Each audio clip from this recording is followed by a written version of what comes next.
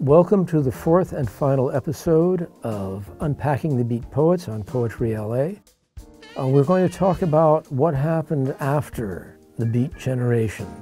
It didn't really die. If you wanted to break it down decade by decade, there was the decade of 1944, 1954, 1954, 1964, 1964, 1974. And so we'll start with 1974. Jack Kerouac had died, but all the other guys and women were still alive.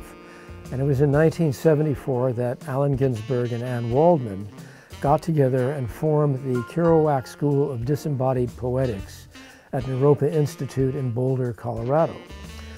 I deliberately left Anne Waldman out of Women in the Beats because she is a sort of a bridge, and I'm going to talk about Anne in this episode because she is very significant in not only keeping the beat ethos alive and beat poetics going, but in in basically awakening new generations of people to beat poetry through anthologies that she has edited and through her own work.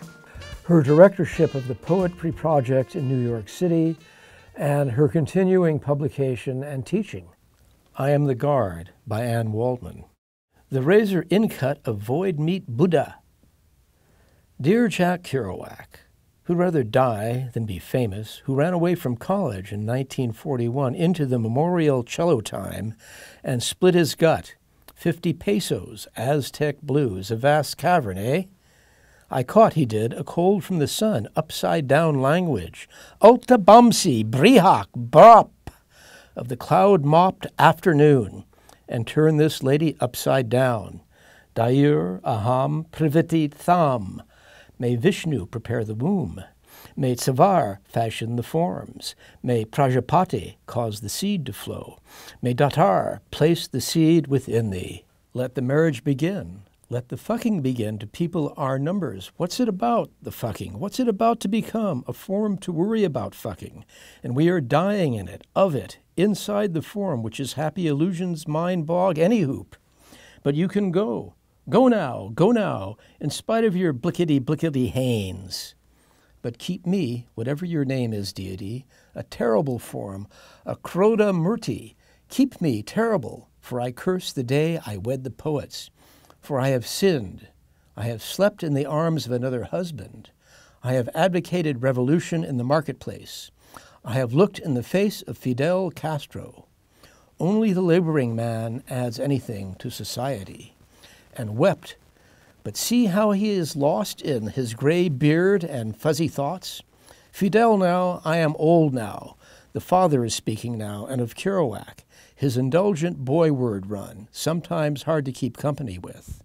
Slowly, fully clothed, lying on his bed of thorns, my father, room shuttered, she goes to pull the light in. I have nothing to live for, no direction, no directions to go. Came here to die. I am waiting to die. I'd rather die than be famous. I never thought I would live it this long. As you can see, she incorporates language poetry. Some of these words are just meaningless syllables that Kerouac, probably referencing his Old Angel Midnight, where he has a lot of invented words just for the sound of it, or his long poem Sea, which he goes swish, swash, Falushu, fallopian, stardust tones, things like that. And so she picked up on that and incorporated that into her poem. And of course, Anne Waldman's work is vast.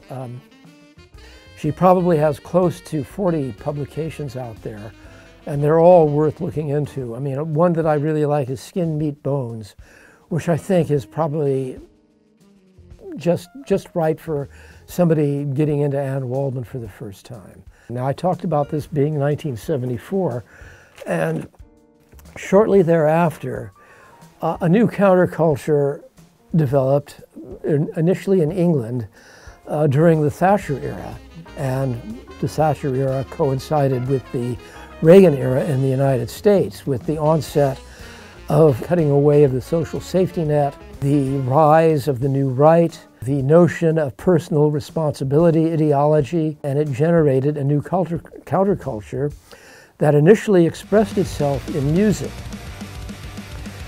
or most predominantly in music. But there were two figures who later emerged as musicians who started writing poetry, Patti Smith and Jim Carroll. Both are much more well known for their music than for their poetry, although their poetry is all in print and it is still being bought and sold. I'm going to start with a poem by Jim Carroll. I stand here. I stand here watching all the lost angels wash the feet of fools, sharing their lies better than bread. I stand here in shadows of two towers gone, waiting some 100-odd years for the dream of a bulletproof king. I stand here rusting on this rock, sinking in this harbor, trapping hopes in snapshot postcards.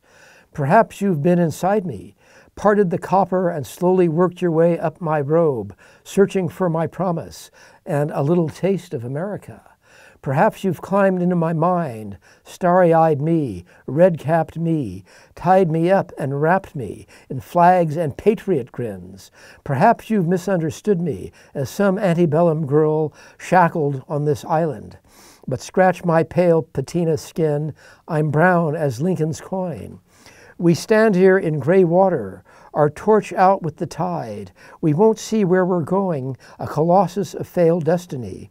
We kneel here, demanding that you care. We're tired, we're poor, and we can't breathe. This is a punk poem, and at the same time, it is a poem full of mythological allusions. Again, going back to the original Beats, who were perceived by the mass media of the time as unwashed, ignorant know-nothings. The same was thought of punks, too. They don't know anything.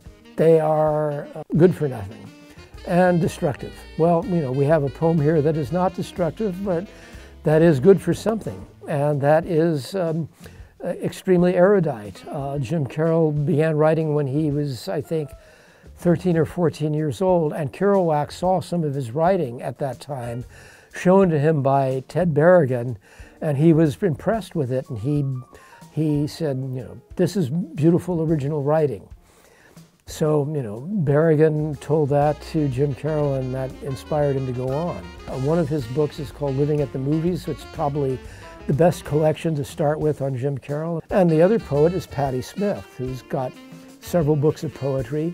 She's also a prose writer, and she's still writing. The Sheep Lady from Algiers. Nodding though the lamps lit low, nodding for passers underground to and fro, she's darning, and the yarn is weeping, red and pale, marking the train stops from Algiers, sleeping though the eyes are pale, hums in rhythm with a bonnet on, lullaby, a broken song, the shifting cloth is bleeding red, weeping yarn from Algiers, lullaby though baby's gone, the cradle rocks a barren song. She's rocking with her ribbons on. She's rocking yarn and needles, oh, it's long coming from Algiers. That is a ballad. And going back to Helen Adam, who we started with in the last episode as a precursor of the women beats. So we're sort of coming around to this, but the subject matter is something that she has witnessed. She didn't, Patti Smith did make a trip to Algiers, and she noted this, and it comes out as a poem that's been worked over, made into something that is beyond, that starts with her personal experience and then is out there. It is emotion objectified once again. Oh, Raphael, guardian angel, in love and crime all things move in sevens. 7 compartments in the heart, the 7 elaborate temptations, 7 devils cast from Mary Magdalene, whore of Christ, the 7 marvelous voyages of Sinbad, and the number 7 branded forever on the forehead of Cain, the first inspired man, the father of desire and murder. But his was not the first ecstasy. Consider his mother. Eve's was the crime of curiosity. As the saying goes, it killed the pussy. 1 bad apple spoiled the whole shot. But be sure it was no apple. An apple looks like an ass. It's fag's fruit. It must have been a tomato, or better yet, a mango. She bit. Must we blame her, abuse her?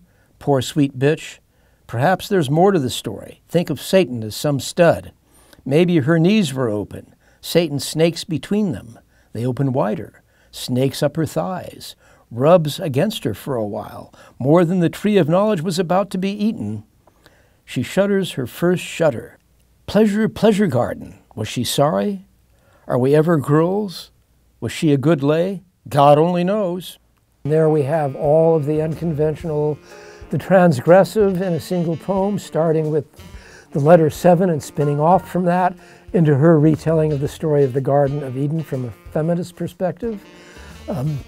That's another way that the beat lives on.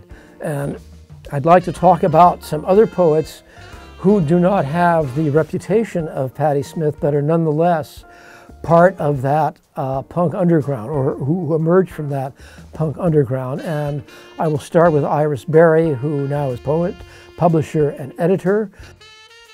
Take it away, Iris. It's the earthquake weather in me. It's my love for palm trees and the way they line certain streets. My love for supermarkets with their big empty parking lots. It's taking long drives through various canyons. It's being in love with certain silhouettes and views of trees and telephone poles as the sun is setting, because I've seen them all my life and they're embedded in my soul. It's having love for certain streets because they have no sidewalks. It's my ability to love the ocean only through a restaurant window, but disliking it with its direct sun if asked to lay in it, scantily clad for more than 2 minutes. It's my love for the stars, the ones in the sky and on sidewalks. It's growing up with an empty backyard and having to drive far to visit friends and family. It's only knowing the changing seasons by what's on display on the shelves at the supermarkets. It's having to drive everywhere just to get anywhere. It's being bummed when it rains even though there's a drought. It's talking on the phone with friends more than seeing them in person. It's my love for the beach, but rarely seeing it. It's being guilty of saying, it's hot, but it's a dry heat. It's refusing to go somewhere because I probably won't find a place to park, and yet there's parking lots everywhere. It's all the famous streets and boulevards with their incredible history. It's many different cultures and subcultures and cults. It's the place where people come to be somebody. It's definitely a love-hate thing. Sometimes it's like the greatest drug and the best place on earth. And other times it's like telling someone you love them and they don't say it back. But it's my home. I was born here. I can't imagine living anywhere else. I can't imagine leaving Los Angeles. Here is a poem that is grounded in daily reality, daily life, a specific place and time, and at the same time, a poem of universality, a poem drawn from her own experiences, a poem about Los Angeles at a specific period, but nonetheless that resonates today with us. And that is, again, do it yourself. That was the ethos of punk that actually had an origin in the Beat generation. But DIY, do it yourself, teach yourself to write poetry by reading other poets, by establishing a connection with the lineage that inspires you, and that's what's happening here. Another poet is Julie Rogers. Julie Rogers has a direct connection. She is the widow of the late David Meltzer. She was writing poetry before she met Meltzer. Her poetry, again, is a poetry of the beast, and at the same time, it is a poetry that connects with the woman's voice. The politics of going along anyway. Politics, 5A. The total complex relations between people living in society, Merriam-Webster. That kid cries like I'd cry if clenched in mother's hand, dragged to the crosswalk, made to stay between the lines, wide mouth grimace, heaving screams into the street, curling shreds of no! Not one more step forced into the next. It's not my way. Yelling down a windpipe stuck in the dark, kicking at air, at thoughts going nowhere, near the way things are, gulping a voice unheard, spitting tears into an abyss, because you don't want to do this. Hen house. The mother is never done. Her hands work, her heart Play-Doh shapes. The mold cuts her to size. She looks in the mirror of her child's eyes. She stares back. She holds a bottle, a receiver, a broom, remembers not knowing what to do, but she never stops talking, her voice an alarm clock, bullhorn, lullaby, crackling long distance, muttering under her breath, quick prayers, hopes, like great clouds on the horizon. She tells herself to let go, all birds fly. She cleans and cleans the nest, its emptiness, its clutter of songs. She learns to sing a new tune. She's off key, but carries on late at night when the other hens are quiet. This is a poem about a child leaving home. And it is one of those quotidian things that previously was not considered suitable for poetry. It's just too mundane. But nonetheless, it is an experience of parental loss, of parental separation. And it is told in ordinary, simple details, details from daily life, and the emotion that is crammed into that, and all of the behavior that a mother has in concern with her child. In this case, it was Julie's daughter. This is an example of the Women Beats bringing a woman's experience and valorizing that experience into poetry. Nika Ray, who has had more than one collection of poems, but this is her current one. She is also somebody from the punk movement. Again the Fog Again by Nika Ray. I gotta get home to the harbor town, boat horns at night. The sunken city sidewalks fenced off for safety, weekly earthquakes rearranging roads. I'm driving near the water. The fog is rolling in.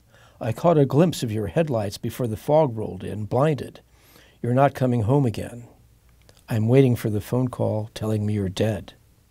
I'm waiting for the boat horn to wake me up from here. I'm driving near the water, looking for you near. I'm waiting for the phone call, the ringing in my ear. I got to get home this morning. Before you melt the spoon, I see your headlights coming. The fog is rolling in. I am reaching out for you before your phone goes dead. The boat horns are sounding, filling me with dread.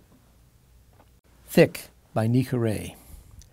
My head is thick with rain, or is it the pitter-patter on the windowsill fogging my brain? Just give me one more pill, that'll do the trick, fogging my brain. Too many dishes in the sink, the sponge is old and ick. My head is thick with rain. No more money in the till. I'm on the brink. My head is thick with rain. My slippers are fuzzy and pink. I light another cigarette, fogging my brain. If I could have a dog to pet, I could pour the pills and cigarettes down the drain. My head is thick with rain, fogging my brain. This is another poem that brings in rhyme in a refreshing way. Both poems did. And it's drawn from Nika's life, from certain experiences that she had during her punk days, which are behind her now. But she is another poet that is continuing this beat tradition, again, writing about her own life, writing about what is important to her, and writing in a way that the words are able to communicate what she is feeling to what you could feel, allowing yourself to open to what those words are saying. Another local poet is Pam Ward. Now, Pam Ward is generally not associated with a continuation of the beats, but in fact she is, because she emphasizes that musical element in the beats. And of course, we didn't talk about the African-American beat poets, Ted Jones, Amiri Baraka, and Bob Kaufman. Those poets were a solid tradition within the beat poets. And in the case of Ted Jones and Bob Kaufman, crossovers into surrealism. So I'm going to read one poem by Pam Ward, Hollywood Hills. Every time I went over Kim's, her dad came outside while we laid next to the pool. It was a small, useless tank with horrible swamp green water, where bugs hatched their eggs in the scum. Her dad would always come out there, checking the pump, fiddling with the gauges, sticking his wrist in the deep end. Kim leaned over and told me that they were all in therapy now, ever since he fucked one of her friends. I watched him duck in the garage and emerge later, shot glass red, a Jim Beam smirk on his face. He wades in and wet covers his thighs, hips, and gut, ballooning vulgarly beneath his shorts. His grin made me think of a zipper half down, a man whistling at kids while hosing his grass. My hairdresser begging me to suck it, right there in the chair. And I know what's out there, happening in Hollywood or Watts or Marina Del Rey.